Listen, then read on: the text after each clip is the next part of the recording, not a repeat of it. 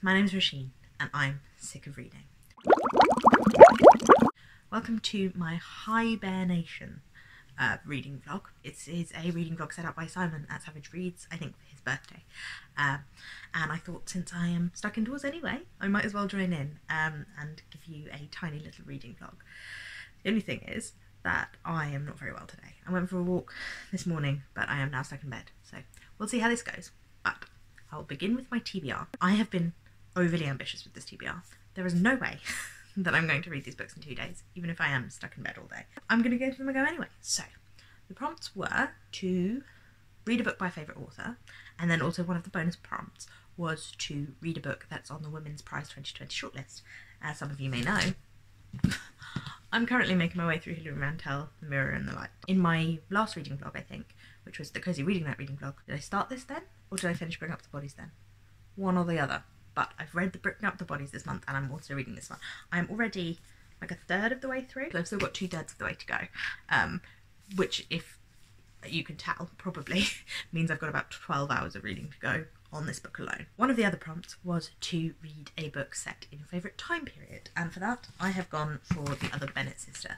And the reason that I've picked this is partly because it's one of my library books that I want to read, but it's also because I love Jane Austen. I find Jane Austen to be a very comforting read, and although I have heard that a lot of the Pride and Prejudice retellings aren't really worth it, from what I've heard this one definitely is, and it's a good book to give you an entirely different perspective on a classic, you know. So I have picked this, but this is again another chunky book. The other prompts were to pick a book you've been saving for a rainy day, and then there was a bonus prompt to pick a book with a bear on the cover or a bear in the title. And for that one I have picked Catherine Randell's The Bear and the Nightingale. Editing Roisin, popping in to say to you that I kept saying that The Bear and the Nightingale was written by Catherine Randell. Catherine Randell is a children's author. The Bear and the Nightingale is written by Catherine Arden. Slightly different. Which I have on Audible, and it's one that I have been saving for a long time because I studied Russian in school, and so Russian history and Russian folklore was something we studied alongside the language, and also because I loved that kind of historical fiction with a little bit of magic folklore kind of woven into it. I think this might be slightly more on the fantasy end than I generally read, but it's got a bear in the title, so maybe I'll begin it now. Again, I think that's a long one, so I don't think I'm going to be getting through it. And the final prompt was a short and sweet book, and for that I have chosen the poetry collection by Wendy Cope, 2 Cures for Love. Wendy Cope writes lovely, gorgeous little, very accessible poetry, and so I'm going to try and read some of that as well. So, what have I done this morning? This morning I've read 1 chapter of The Mirror and the Light, and I've started to listen to the next chapter. The one that's available on Scribd has a different narrator. It's just, I don't know, I just don't like the way he's doing it as much, which is really annoying because I thought I could listen to a lot of it. So, The Mirror and the Light is one of my books I'm reading for this readathon, but I still have like 18 hours left of it, so I'm probably not going to finish many other books. I've also decided to read a poetry collection though, Wendy Cope's 2 Cures for Love, so hopefully I can get through that. I'm feeling really tired today, really drained. I'm not really sure why, but I am. So nice day of cosy in bed reading seems like the done thing. It's also the first day that it's not been really sunny since I went into isolation, so we were going to go for a long walk, but it might rain. Right, I've got up, I have done my hair, I've put clothes on, I've accidentally dressed as Dorothy Gale for the day, and we're going to go out for a walk in a gale. Not quite a gale, but it's really windy and it does not look nice out.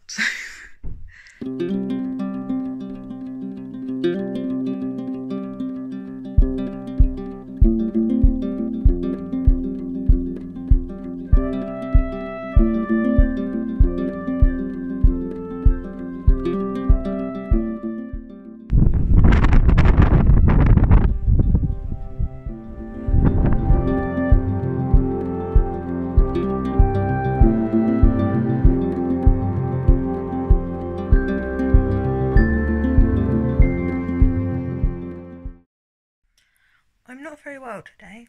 We went for a walk, it was very nice, but my body was just not having it.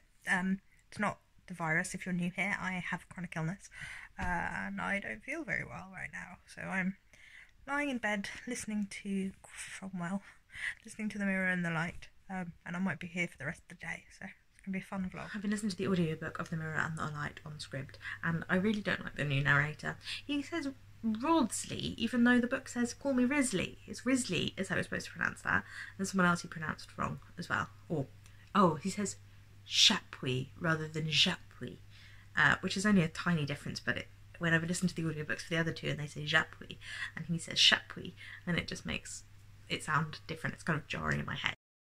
I find it quite hard to listen to audiobooks and not do anything else. If I'm listening to an audiobook, I need to be doing something, and then I get distracted and I'm not really listening. Except if I just lie down, but then I fall asleep and I forget what's happened anyway. So what do you do when you listen to audiobooks? Let me know in the comments. That would be really helpful.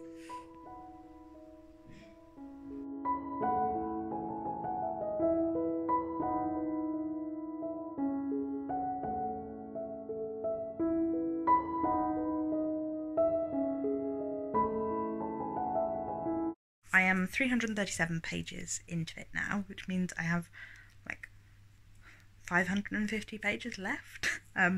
It's really long, but it is really beautifully written. Hilary Mantel really does really well description, and I love the way she plays with memory. Like, you're inside Thomas Cromwell's head, so sometimes he goes off on a tangent back into the past or into dreams and things, and it's really well done.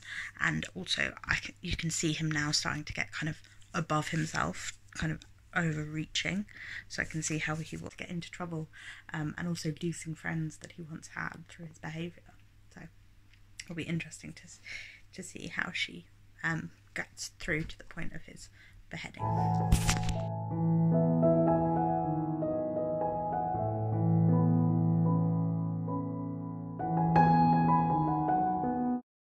I'm having some trouble reading with my eyes at the moment.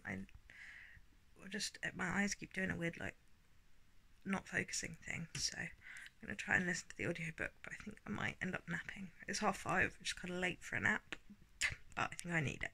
I tried to have a nap and listen to the audiobook, and now I just have a headache. This is kind of a grumbly vlog, I'm sorry.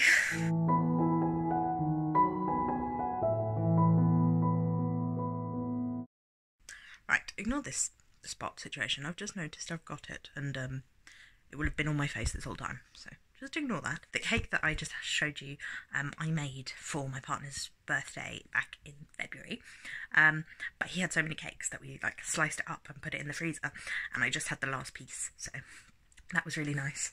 So I'm going to get back to reading more of Hilary Mantel. So there's so much in this book. Like, we're at the Pilgrimage of Grace, which is like the most serious uprising against the Tudors. So we haven't even got to the Anne of Cleves situation, or like Norfolk scheming against him in order to get Catherine Howard on the throne. So I've got a lot still to get through. There's a lot still to happen, which makes sense because I'm not even halfway. But I'm enjoying it, and I'm feeling a bit better now, so that's good. Hopefully tomorrow I'll be more like, yay, ready to go.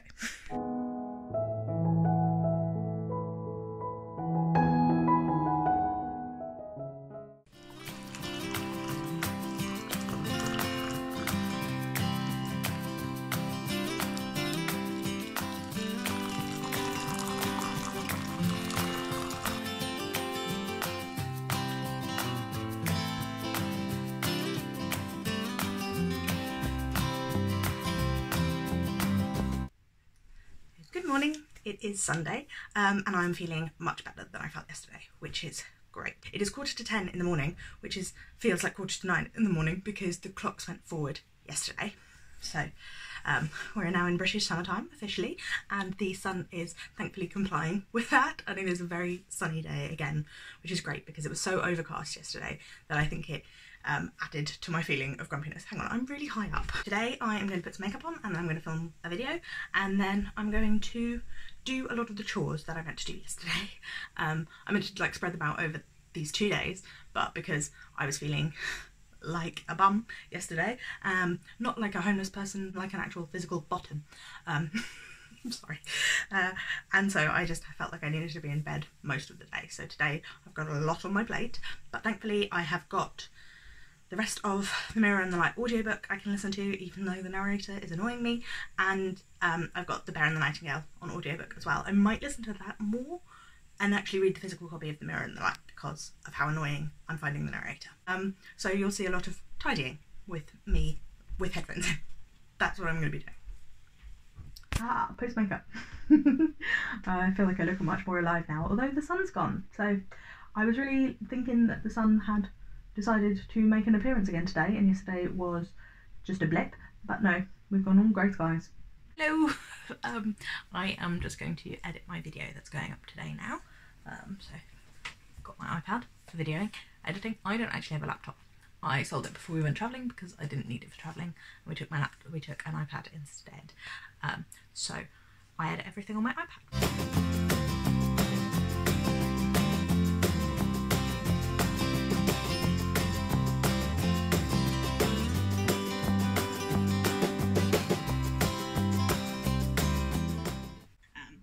Also very wholesome, but a bit weird, which is exactly up my street. And my boyfriend's just brought me lunch without telling me, without me asking him or saying I'm hungry. Just brought me up some lunch because it's lunchtime, which is lovely.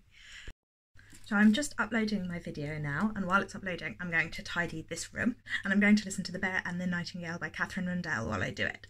The only problem is, because I'm filming on my phone, because my camera died last month and I can't get it fixed now, I can't listen and film at the same time because my phone doesn't let me, and I don't have Audible on my iPad because I don't have space for it.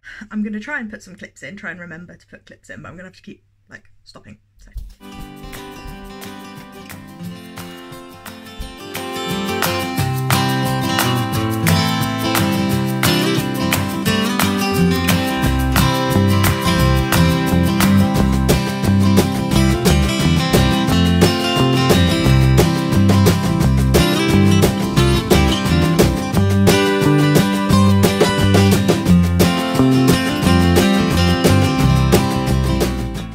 We've just had a food delivery from my partner's sister, so we've got lots of eggs.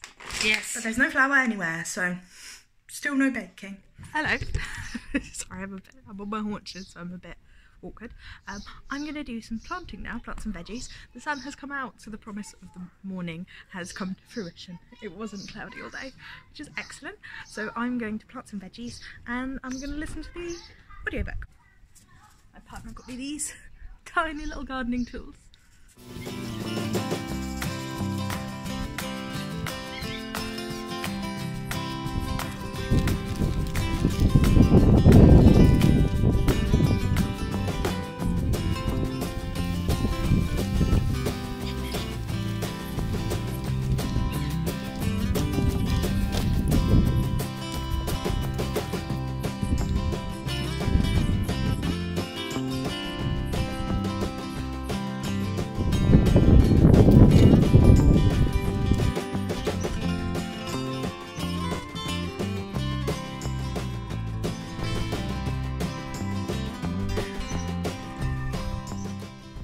These are all of our little seed trays. We have beetroot, runner beans, squash, chilies and French beans. We didn't go to the shop to get them. My partner's mum gave us ones that she had hanging around, so they're not exactly what I would have chosen if I was choosing my own seeds to grow, but it's nice to have something to grow. I am a complete mess now, so I'm going to have to go wash myself up, but it was a nice productive day.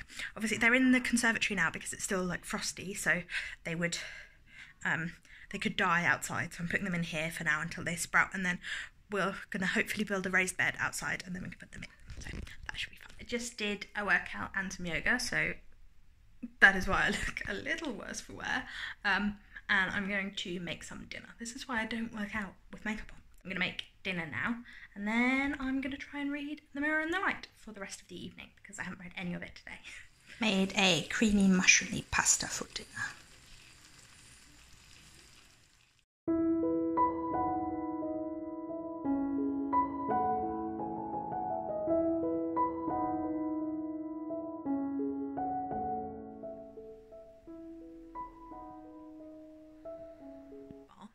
And I've just got out of the bath and I threw my hair up in a bun for the bath, and for some reason whenever I throw my hair up in a bun for a bath and I'm not looking at it, it looks great. I like it. I like the way it looks. But when I try and do a bun, it looks awful.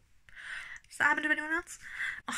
This is the only book that I'm reading basically for this readathon, even though I said there were 4 books I was going to try and read. This book is too big.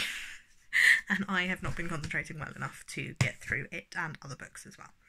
But I'm going to persevere and see how far I can get through this book before the end of the night. It's 9 o'clock, so bedtime in about 2 hours. See how much I can read in 2 hours. Hello, so it is 10 o'clock at night. I'm halfway through The Mirror and the Light now, officially. No, just beyond halfway. And I am currently dealing with horrific stomach cramps.